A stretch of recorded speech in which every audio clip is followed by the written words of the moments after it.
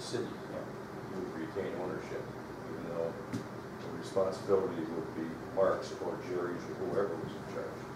Okay, So for these operations, okay. it's primary for the city, but for the school operations, it would actually be preferred that they purchase it and we reimburse. So we may have to amend your motion to state that specifically.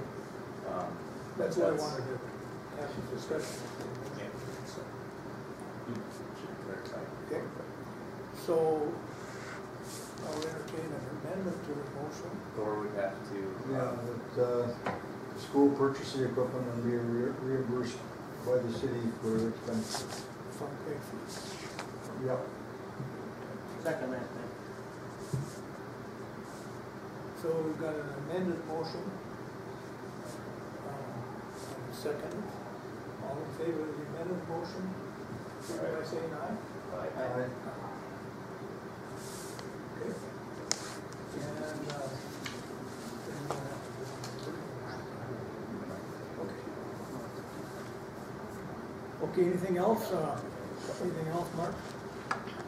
No, thank you for the support on that, and we look forward to bringing more live broadcasts this fall. We are anticipating 2 per week during the athletic season, not including fine arts and other activities. So it's going to be a busy year for us. Okay, then next thing on the agenda is part of that operations. Jill, do you have any comments or questions or anything else?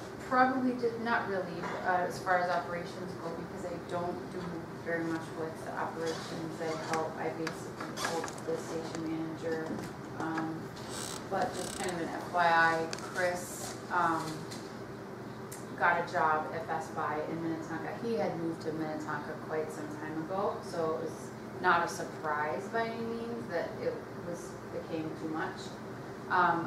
He gave a 2-week notice, and then within about 3 days needed to be done. So that's why it was a bit abrupt. So we had to fast forward because of the fact that he was the only person, lesson learned, that knows anything back here.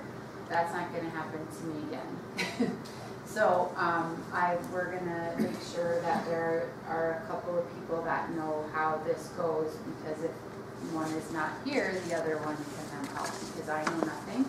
So that was a good lesson learned. But Mark, we had interviewed Mark for the position initially, and so we had already felt very comfortable with him, and when he said he was available and he came down and interviewed with us again, it was, it seemed like a good fit. So we moved forward as quickly as possible, so in an effort that he could spend some time with Chris, which then, again, that really didn't happen anyway. It was a couple of hours. So Mark is doing a nice job just sort of getting himself acquainted and cleaning up and just different things like that. I think you guys will be very happy with his communication skills and his skills. He's got a lot of skills as far as video production as well. So I think we're going to be in good shape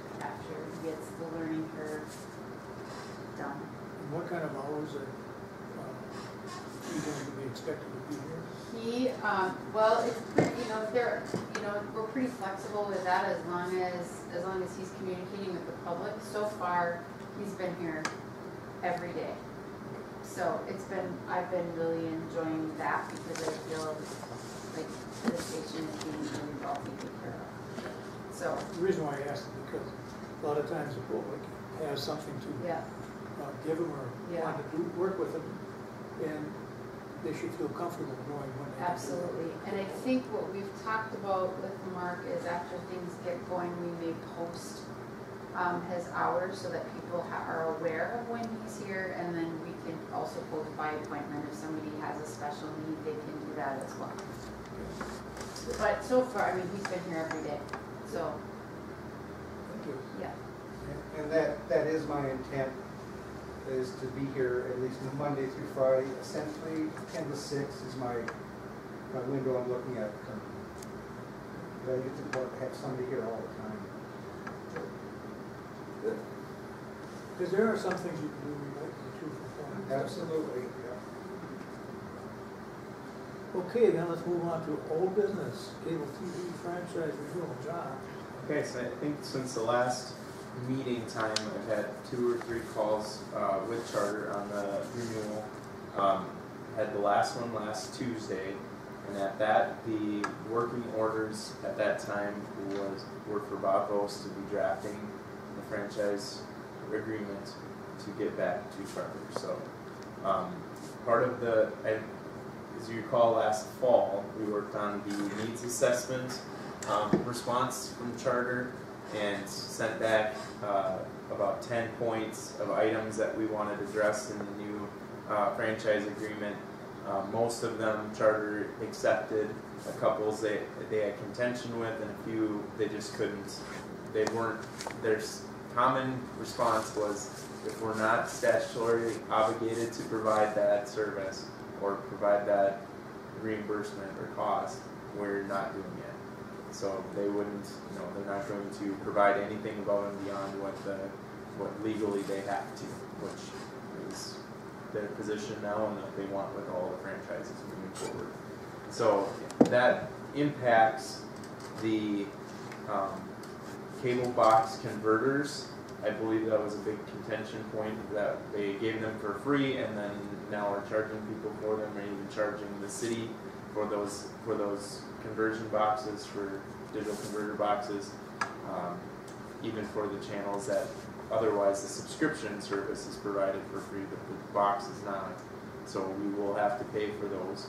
It was something that they feel they're not obligated to provide that. They're obligated to provide the content, but not the means of watching it. So in this new conversion, the others were making sure that we would get, because Mark, this may be news to you or something, but the content that leaves this facility has to currently go through a down conversion to an analog or SD, not even an SD, an analog modulator. And there was a lot of question over whose piece of equipment who was responsible for that piece of equipment. Previous operators thought it was a Charter piece of equipment, and so that question has been asked many, many, many times of who it belongs to and what do we need to do to get this piece of equipment upgraded. The conclusion that we've reached is that it can be upgraded, but as a city expense. So the city can purchase an HD-SD modulator that would be able to dual output both the school's speed and Great River Television's speed, because there was with the current system, if they didn't go out, as explained to me, on the same wavelengths, then one feed would drop or one would get stronger, the other would get weaker, so you could have signal quality problems with that system. So now it would be converted to digital. It may not be in the 1080 high def range, but it will certainly be a digital signal leaving this facility going out to Charter. And that Charter, as Charter's explained to me many, many times, they've done everything on their end to upgrade everything to send back digital signals to residents and locals. So there's nothing in their way for them to receive the signal in digital that would prevent it from coming back to us in digital. That was part of the question.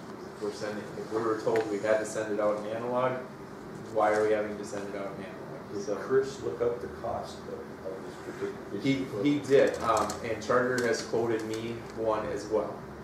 Charter offered that they would purchase it and we could reimburse them for it, and their cost estimate verbally was about $4,300. Chris also researched the similar piece of equipment, different vendor, and his was about $3,100 or $3,200. so it's a little, what Chris had found was a little cheaper, but I can work with, that's not gonna impede the franchise negotiations at this point anymore, but we can get that That's a small problem. price to pay for upgrading our signal. It took, I was frustrated when that was the response that I finally got, and we spent literally 6 to 8 months in the way with this one issue impeding all future negotiations, because if we couldn't settle this, it was going to be a huge problem with what working in charter after this point. And when they finally figured it out, and what I've learned is that the people at Charter that I spoke to really didn't know what they had here. They just didn't understand the systems and the infrastructure that they had in place in the falls.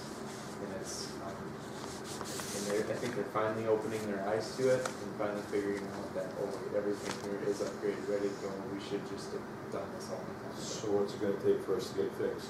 We just need to get it ordered and changed out. Let's do it. So, Do you need a motion? no, Okay. well, How does that impact your analog? but that's the other side of it, is that you also send it out an analog modulator, and because it was easier to, as Chris explained to me, it was easier, better for you to convert it to analog at the school and send it here, even though you don't have to. There's a fiber network between the two, or connection between the two, and you could upgrade yours to a digital modulator as well. So just by bypassing the analog converter, you could send the signal down here in HD. We can send it down straight across the fiber without having to incur any more expense. So you just unplug that and put that in place. So we just need Sounds like an easy So that fix. takes care of your situation. Takes care of us having to dumb it down. Yeah, You bet. exactly. Yeah. so Well, that's wonderful. so that hopefully will solve Christmas. a lot of our quality problems. Granted, they can't guarantee that everything is, like I said, everything is going to be back in the 1080 high definition. It's something they wouldn't provide. What they've explained is that a lot of their public access operators don't even produce in 1080, so they Probably 720. yeah, so they, and like I said, they want to have as much uniformity between their franchise agreements with all the cities that they work with. So yeah, so the franchise agreement's being drafted now. Between the two attorneys to kind of settle on before it's presented for approval. So Sounds good. Excellent. Wow. so by the next meeting we should have a franchise agreement on the table. So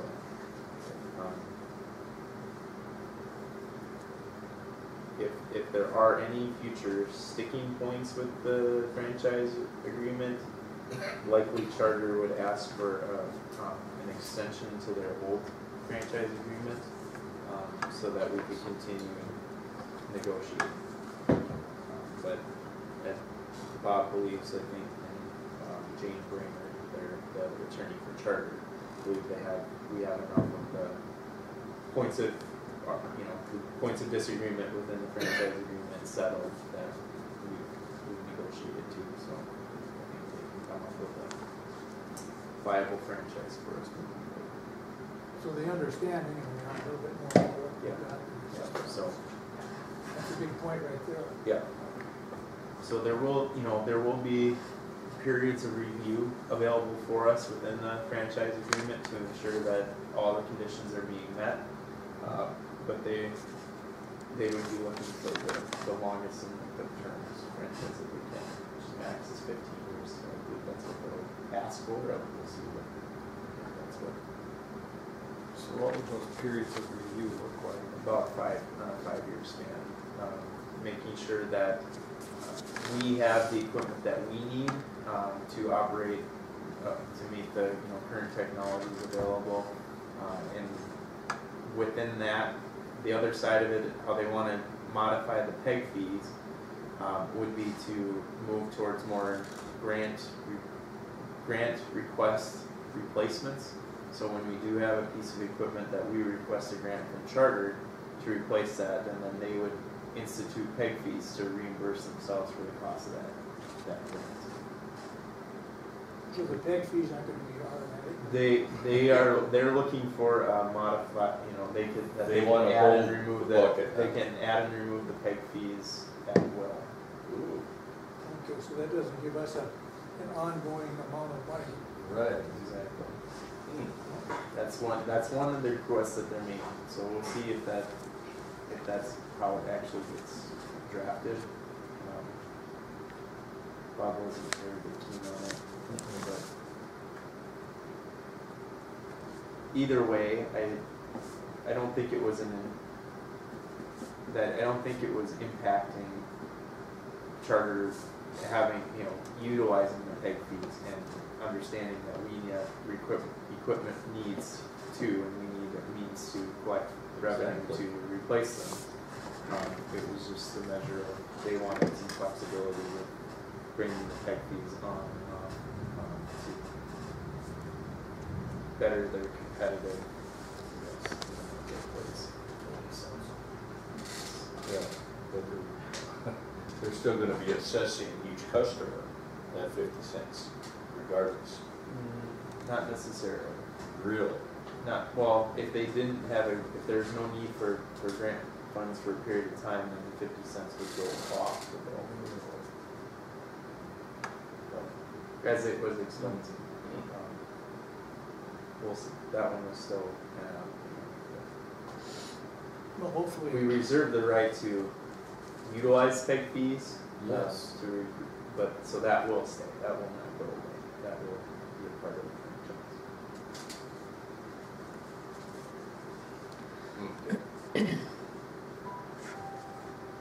5% gross revenue return on the franchise fee was also differs. So I wouldn't suspect the revenue stream to drop unless the subscribers go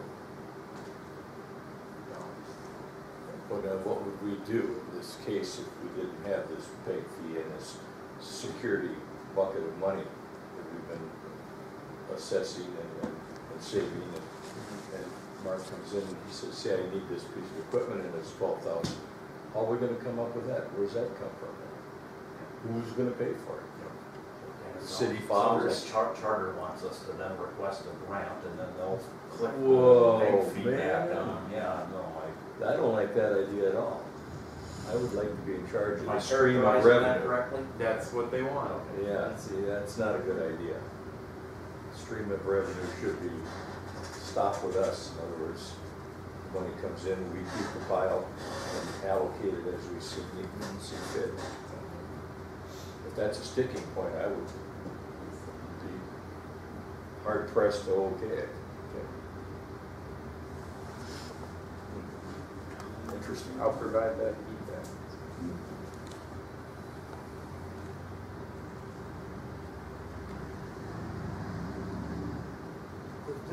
Just lowering 50 cents out of the agreement for television isn't going to make a customer decide whether they can have it or No, not. not even a little bit. I don't understand how their corporation's mindset works. No, well, when I get my bill, it's not gonna say, well, congratulations, that 50 cents. $9 a month for an extra box, and they're worried about 50 cents. Yeah, that doesn't make sense. They have no competition directly, so it's not a competitive issue. Well, from what I've learned is they don't think in terms of each individual city very well anymore. I think we could have stopped at the first part of that sentence, they don't think. Anybody have any questions to John about anything else? Good job, John, dealing with it. Bob's been very helpful. He's really knowledgeable. He's working with multiple cities, so he's a great asset to have on our team for negotiations because he knows the perspective from 3 or 4 or 5 different cities of what they're going through, and they're all working with charter as well. So I worked these with- attorneys have to kind of work together. So I worked with Bob before with the Have some of the other cities come to conclusion? Have they come up with a working agreement and okay? They're closing in on others. See, there was like 4 or 5 that we're all sitting that in were all limbo kind of in waiting. the same Okay. spot that we are. Wow. And so, it's frustrating that we're outside of the franchise this long. There are a couple things on both the city side in terms of initiating the conversations in charter side and not following up with any. But I'd say for the most part, they're the moving party, so it should be on them to ensure that they're continuing the renegotiation. It's continuing contract. It is their responsibility to have the agreement, not ours.